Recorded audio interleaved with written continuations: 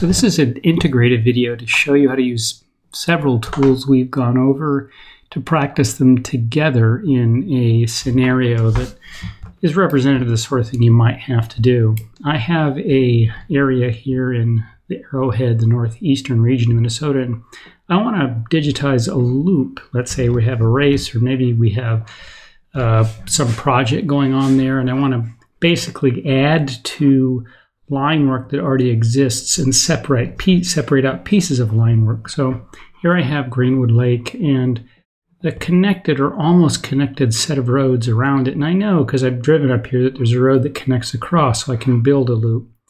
And here's that piece of missing road. It's not in these existing road data layers. So what I'd like to do is copy the road where it exists and digitize a new road for that missing piece to separate that loop, which I can then distribute. Well, I first want to set the street road data layer. Here's my active data layer. And then use the selection tool to select the roads, the segments that I want. So if I will hold the shift and drag this selection tool across a new piece, it adds it to the selected set. So I'm going to go here and select the pieces of road that connect together to my missing piece. So these are all the pieces I select. Now you notice there's an issue here. It selects a larger segment. I'll have to then edit that later on, but I'll digitize this piece connecting these two. So here's the next place I'll want to continue for my loop. And let's say I want the loop to go out and collect this piece instead of that shortest along the base of the hill. And so I have all these then selected around the loop except for my missing piece. So I can right click on the existing data layer and export the selected features, and I'll export the new selected feature to something I'll call my partial loop. So the partial loop will be in the current coordinate system, which is my UTM, which I want as a target. The geometry type I will make a line string, or I could go with automatic because that's already a line string.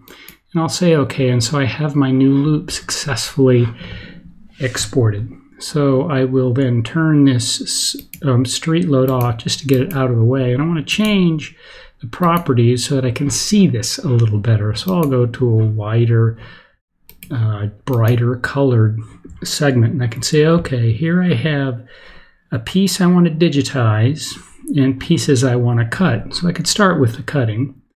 I can basically use the arrow keys and the zoom in to identify this piece that I want to cut right here. So I can select that, and I'll open this partial loop for editing. Remember, there's this editing button here, and I have the advanced editing and the topology tools turned on. This advanced editing tools, there's a split parts or split features, so I can basically set that feature up, set that split feature tool on, and I can left click and cross over and left click again, and then I right click and it splits the piece off.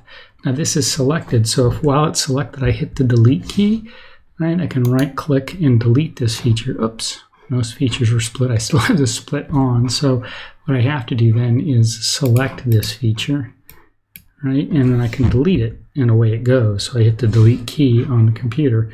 I can do that same thing again then at this other piece that extends beyond where I want, right? I'm going to come in across here and join and come down, so I can split it right there at this join. So again, have my selection tool on, select, do the split feature tool, cross at the point I want with a series of left clicks, then right click, and it splits those two pieces. Now I have to select the piece I want to get rid of and hit the delete key, and away it goes. So I edited it to get ready to accept my new digitizing.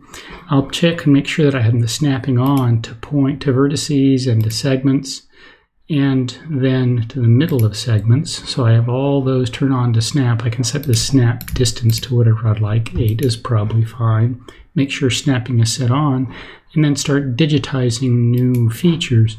I'll zoom in for the new line, and I can see snapping pulls it over as I get close, and I'll digitize along. Now, I'll do this digitizing, and I'll speed this section up because it's going to take a while, and you don't really learn anything by watching me.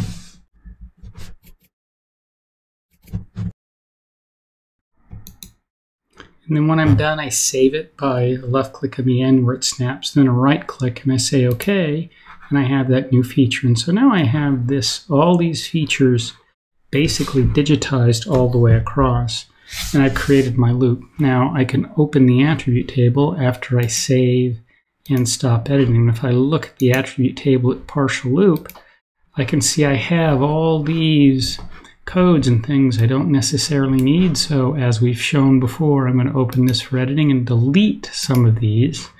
I don't need the street prefix or the street type or the street surface because there's nothing in there, or the E911 or the route system or the route number, the TIS code or the divided on, or the traffic DI. So I'll get rid of all of those. I do have the shape length. I want to find the total length of each of the segments and really the total length of the route.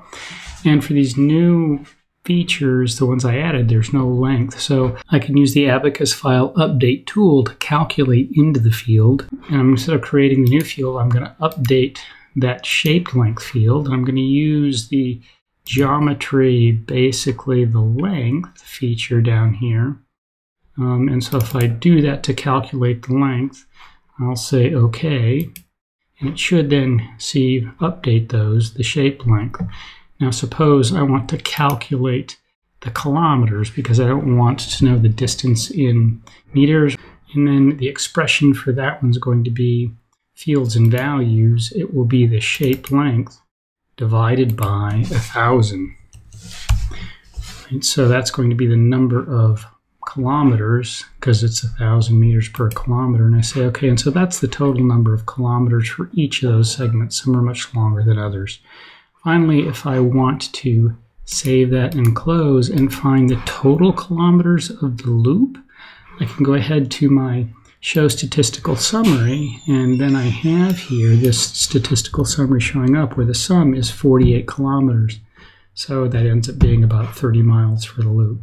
This concludes our mini example of how to put together pieces in the various short videos we've presented before, how to select features, how to split them in digitizing, digitize new features, and various other tools combined that complete a workflow and give you information you're after. In this case, creating a new loop and getting the total distance for that new loop. It's just one small example. We'll have more in the future on how to integrate.